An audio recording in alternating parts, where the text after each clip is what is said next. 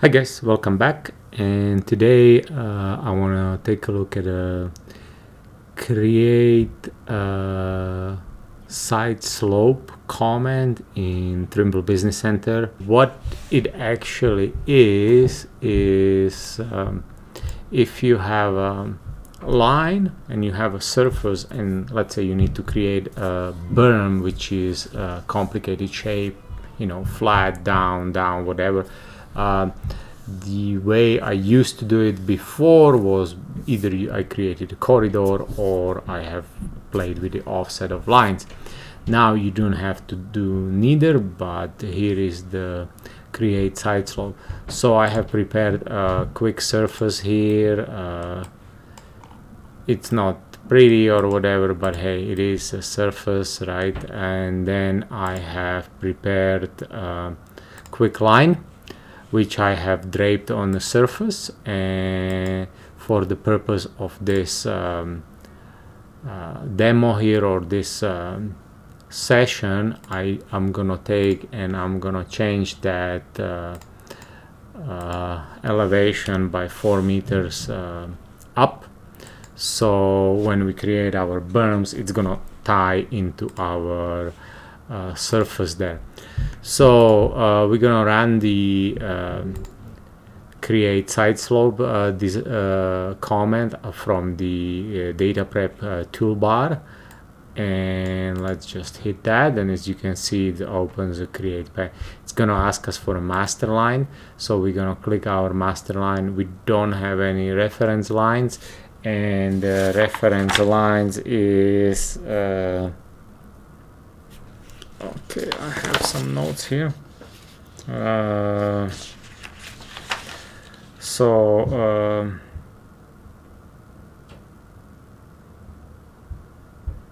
it obviously doesn't say anything about the reference line. It says from the master box, pick a line you want to use it to offset slopes. The beginning station. Obviously how you draw the line, that's gonna be the beginning. At this point we don't care, so we're gonna do 0 plus 0, and it's asking us for a definition of our berm. So since I have none, I'm gonna do a new definition. I want to take this opportunity to make sure that you guys like the video, and if you like the video, don't forget to subscribe for more videos. You know, check out the channel and all the other stuff in the description. So side slope layer is obviously a layer where we're gonna have our side slopes object. So I'm just gonna create one FD side slope so we can see. And line layer is, according to their help, is where the new offset lines are gonna be placed. So I'm just gonna do FD offset lines, and that way we can see what to put. Sampling distance is interval between offset lines. So let's do, I don't even know how long this line is, so let's go properties. This line is about 2 kilometers. Okay, so we can go easily 20 meters. And template name, test template, just for, we're gonna call it test template just for fun of it. We're gonna hit insert. And what this is gonna do, it opens a corridor template, and we can design our berm, let's say. So I'm gonna go offset elevation. My offset is gonna be, let's make it 1 meter and elevation 0. I'm gonna add, and as you can see, it kind of starts building it up. And then I'm gonna go offset slope, and so I'm gonna go 2 meters, add 1 to 1 slope, add, and I don't want to go up necessarily, so I'm gonna change that to minus slope ratio. Okay, -1:1, so it actually went down. And then I'm gonna go with the side slope. So I'm gonna tie it into my original ground, and I'm gonna go 3, 2, 1. Actually, cut slope is gonna be, oh yeah, cut slope, no ditch, and 3, 2, 1 for the fill in case I have. Auto tie direction, and here we go. Did that work? Oh, it's working. Okay, so I'm gonna change that from 3 to 1, 1 to 3, so it's kind of more that way. Okay, so hopefully we have that. Now the next step I want to do is I'm gonna mirror the instructions, so my berm or whatever I created there is gonna be symmetrical to my line. And as you can see, it already built the line work out here. And let's see if it didn't build the surface just yet, but if I hit close, we got our berm built here nicely. So as you can see, nice tie-in line and everything. Let's take a look at the properties. So this is on the offset lines and side slope lines. There is not much there. So I guess now what I can do a surface out of these lines and hit, this is gonna be like, let's say, berm, and hit OK. Not necessarily happy with this one.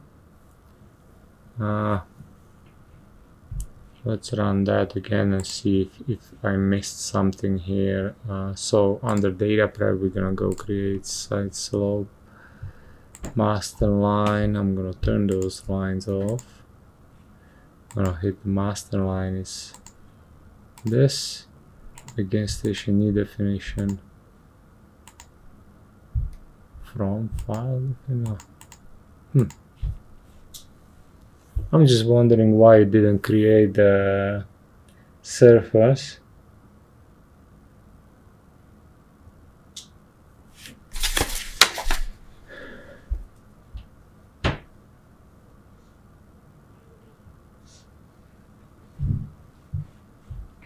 It's saying that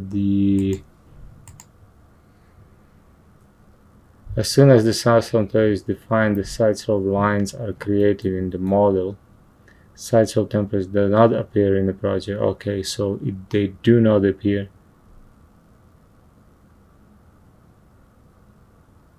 Okay, so it doesn't create the surface automatically. So as I mentioned, I can create that surface. However, I would have to clean it up nicely, right? So create surface berm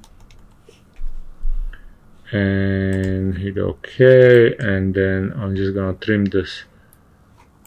Technically, I can just take this line and this line and join them.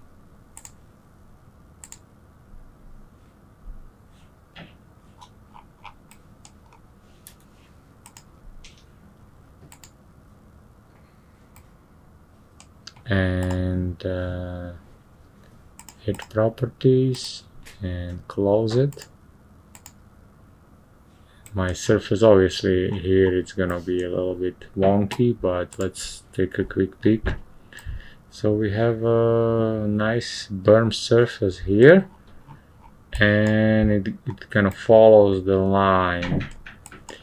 Now there are some prerequisites for this, as you can see. Oops. No, join line, let me turn that one on. Data prep, create slope. So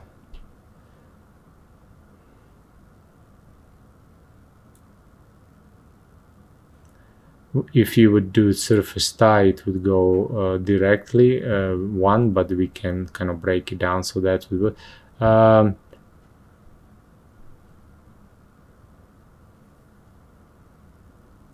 So let's just see if we can view license features and see what you're gonna need to utilize this.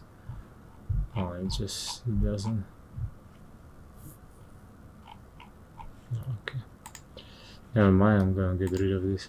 Okay, so this would be this nice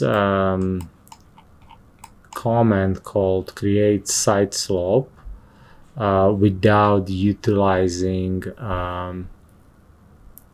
corridors. So quick and easy creating, and as you can see, it does the job nicely. So if I were to put in the original ground, and let's hit in a 3D view, let's do by material, right? So you can nicely see how I basically created this nice surface along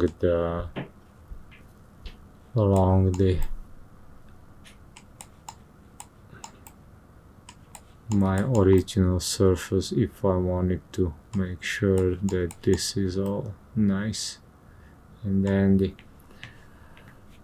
So I hope you enjoyed it, and we'll see you next one.